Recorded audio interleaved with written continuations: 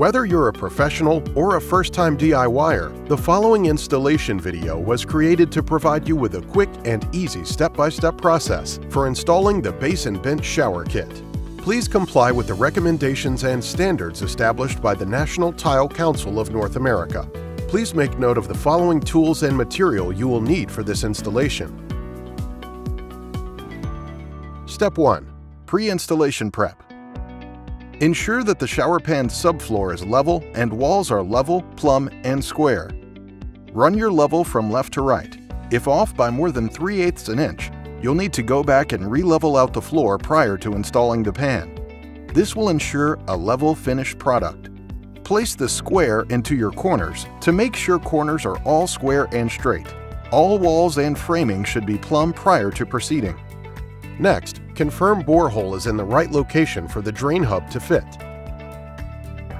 The borehole needs to be a 6-inch diameter opening. To get your borehole location, measure from side splash wall closest to drain and backsplash wall to the center of the drain.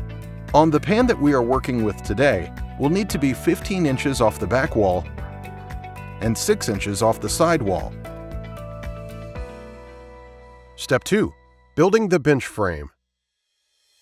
First, test fit your Tile Redi pan to ensure that your framed out opening is equal to the dimensions of the pan, plus an additional 12 inches on the side of the pan where the Redi bench is to be installed. With either a tape measure or a 12-inch piece of wood, confirm that you are accurately accommodating for the 12-inch depth of the Redi bench. Build and install a frame for the Redi bench between the shower base footprint and the shower wall framing. Either wood or metal framing may be used as required by local building codes. For the Redi bench framing, the framing height is based on personal preference, but it is usually a height of 18 inches, like the one we're working with here. It will be butted up against the splash wall of the pan. Please note that the Redi bench framing will need to be level because the Redi bench is already designed with a slope so that the seat of the bench will drain into the shower. Next, securely attach the bench framing to the shower floor substrate and to the wall studs. With all framing complete, now is a good time to install your roofing paper. Do not place mortar directly on wood as it will absorb the water from the mortar. Step 3. Shower dry fit. Now we will ensure a perfect fit by test fitting the shower pan and Redi bench. Look to see that the drain housing fits into the subfloor borehole. Make sure that the shower pan is aligned properly and fits snugly against the shower frame studs on all sides and corners, including the newly constructed bench frame. Ensure that the pan is level on the floor. There should be no movement or bulge. Step 4. Installation preparation. Here you will see the bottom of the pan. To properly calculate the depth of the mortar needed, you're going to measure the deepest point of the rib underneath the pan. To do that, you're going to go from the furthest point from the drain. For your exact pan measurements, please reference the installation instructions for your specific Tile Redi product. For today's video, we are using a Redi trench left drain, and we calculated specific measurements based on this pan's installation instructions. Tip: you can get a piece of wood, a shim, and use as a depth gauge. Mark the shim to indicate the inch measurement needed for your specific pan. This is helpful later during the actual installation to ensure that you have a sufficient amount of mortar. Step 5.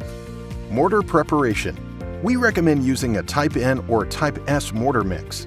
These are made out of a sand base. It doesn't have any rocks or pebbles that will prevent you from being able to recess the pan inside the mortar bed. We recommend having 2 buckets ready. Pour water and mortar mix into the buckets. We're using Type S. A drier mortar mix will prevent your pan from setting properly. As you're adding water, you want to make sure that your mortar is wet and loose enough, which will allow the pan to easily sink into the mortar. Step 6. Laying mortar. Now that the mortar is mixed, grab your depth gauge and finishing trowel. As you're spreading out the mortar into the shower stall, stay approximately an inch off the perimeter of the shower framing. This will allow mortar to stay inside the rib foundation underneath the pan. You'll want to go all the way up to the borehole. By using the depth gauge, this will help you to verify that the mortar bed is the depth that you need. Again, using the edge of your trowel, pull the mortar approximately 1 inch off the perimeter of the shower framing. At this stage, check all areas throughout the shower bed to ensure that you're reaching the specific depth you need, in this case, 1 inch. You'll notice that we're actually bringing the mortar a little bit past the pan size. This will be explained as we set the pan. Step 7. Pan installation. Now that your mortar bed is laid out and measured to ensure proper depth, place the pan against the wall, lowering it evenly into the mortar bed. The first place to apply down pressure is the drain because that is the lowest part of your pan. That's where your water will drain. Work your way through the rest of the pan. Shimmy the pan left to right or front to back, dependent on your pan's rib foundation, allowing the pan to recess into the mortar bed. Using your level, ensure that your pan is level left to right and front to back along your splash walls and left to right along the curb. You do not want to use the inside of the pan as an indicator since the pan is pre-pitched and not meant to be level. There will be mortar coming out of the front of the pan. As explained earlier while setting the mortar down, we pass the curb a bit so that we can ensure that there is mortar underneath the entire curb. Using your trowel, you will pack any gaps under the curb with the excess mortar. Now that we've cleaned the excess mortar out, confirm one more time that the pan is level and did not shift.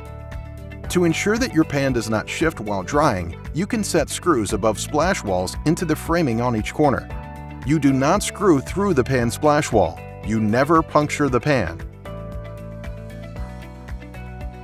Allow the mortar bed to dry in accordance with the instructions of mortar manufacturer. Step 8. Install flashing and adhesive. First, install the Redi Flash flashing system along the splash walls of the shower pan. Apply a bead of 100% silicone to the top of the Redi Flash flashing that runs along the splash wall alongside the bench frame. Apply Loctite PL Premium Construction Adhesive to all surfaces of the bench frame which are in contact with the Redi bench when it is placed in the frame. Install the Redi bench by securely placing the bench on the framing so it is in contact with all the seat and leg support areas containing Loctite PL Premium Construction Adhesive. Press firmly on the bench frame and hold it securely in place for approximately 30 minutes. Wipe clean any excess silicone. Install the Redi Flash on the top of the 3 splash walls of the Redi bench in the same fashion that the Redi Flash was installed on the shower base splash walls. Installation instructions will provide a list of recommended modified thin sets used for tile installation. We hope this installation video was helpful. The Base and Bench Shower Kit is just one of the many products that Tile Redi has developed, and we will continue to innovate new ideas for our customers. If you need additional help, please never hesitate to contact our technical department at 855-441-2718 or visit our website at tileredi.com.